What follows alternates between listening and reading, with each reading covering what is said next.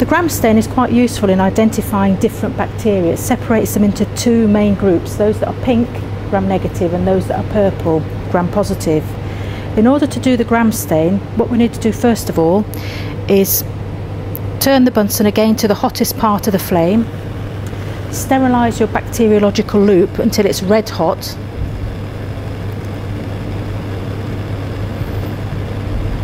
and then using that sterile bacteriological loop to take a loopful of distilled water.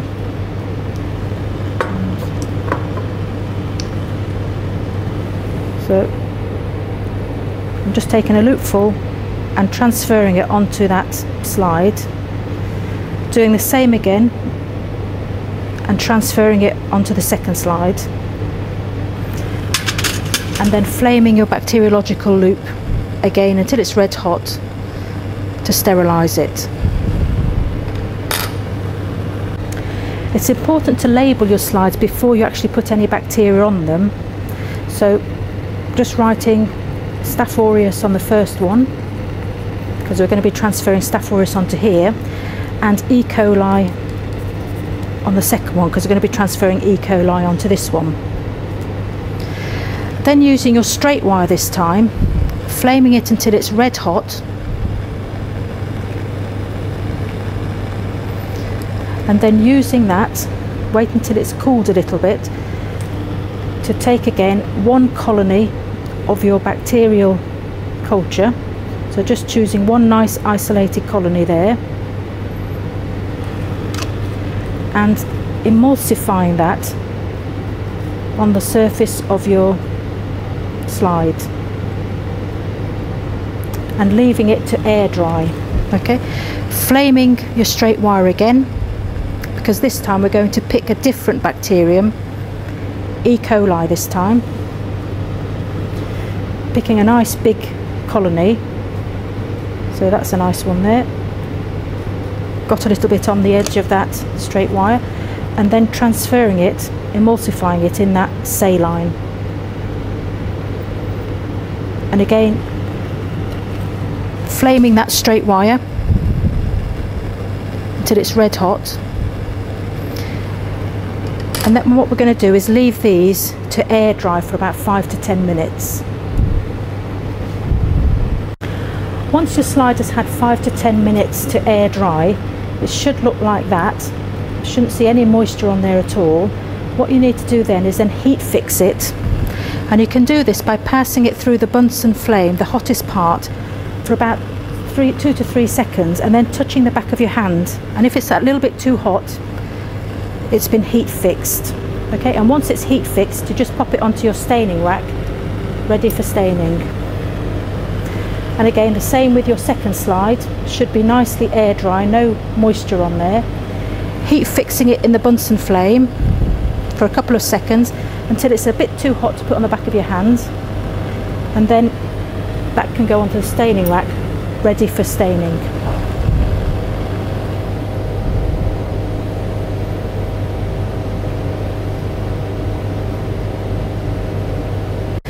These are the gram stains that we're going to be using. Crystal violet, 95% alcohol, iodine and safranin. And if we start first by putting the crystal violet on, making sure you cover the area where you've put the bacteria onto the slide, and the same with the second slide. It's not crucial how long you leave the crystal violet stain on for, but no more than 60 seconds, and then wash off with some tap water or distilled water, and what you should see is a stain looking like that, because the bacteria have taken up the crystal violet stain. The next stage is adding your Lugol's iodine, and again similarly, it's not crucial how long you leave it on for, but making sure that you cover the area where the bacteria are on the slide.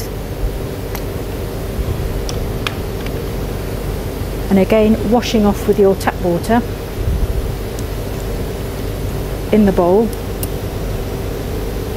So now what you've got on the slide is an iodine crystal violet complex. The next part, where you add the 95% alcohol, is the crucial bit, because you don't want to leave the alcohol sitting too long on the slide, because what it will do is decolorize all the bacteria. So what you need to do is add your alcohol and then straight away, almost washing it off with your water. So you don't leave it on very long, certainly no more than about 10-15 seconds. And again, adding your alcohol and then washing straight off with your distilled water or tap water. And then your final counter stain is the saffronin, and you can leave this on for about a minute, making sure you've covered the area where the bacteria are. And once it's had its minute, then again washing off your stain.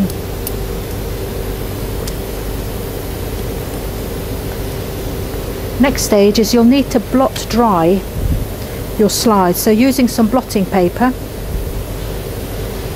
take your slide, get rid of any excess, and then pop it onto your blotting paper, and then using a second sheet, popping it on top and making sure that you've blotted it dry, ready for when you add your oil. And doing the same with the second one, getting rid of any excess, popping it onto the blotting paper in a different area to the first one, and again blotting it dry with your fingers and leaving it to air dry for a few minutes to make sure all the moisture evaporates. Once we've stained our slide, the next step is to put a drop of immersion oil onto the area where we've got the bacteria. So just 1 drop should be sufficient. Put an extra drop on there. And then we're going to view it firstly on low power. So if I take the slide now and pop it onto the microscope stage and just slide it in so it's fitting snugly, so it's flat, and then just making sure that the condenser is not too far up, not too bright, roughly about there.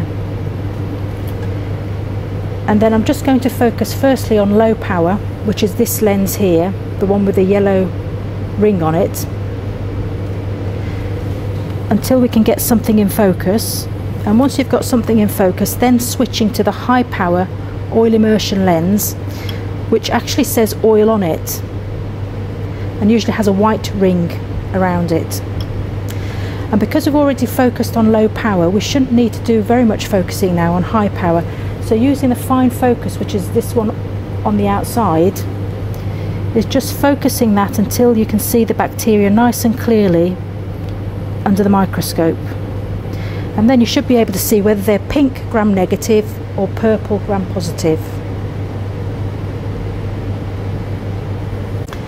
So again, just having a look at that gram stain again, we're going to have a look at it first on low power, and as you can see it's not in focus. So using your focusing ring, focusing it until you can see something in focus relatively clearly, and there you can see the bacteria in the background staining a dark greyish colour. And then what I'm going to do now is switch to the high power oil immersion lens, and then refocus it using the fine focus this time, hopefully to see the same bacteria but a much higher magnification.